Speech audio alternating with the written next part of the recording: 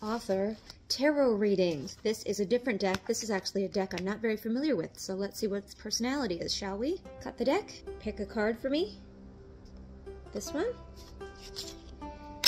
The Eight of Swords. I almost never get swords with my other deck, so that's really interesting. Okay, this card is coming to us with sadness and loss, so make sure today that you are backing up your files. This card is warning us that we might be losing something valuable, and we don't want to do that. And if you're a published author, maybe check around the internet and make sure that nobody's trying to give your book away for free.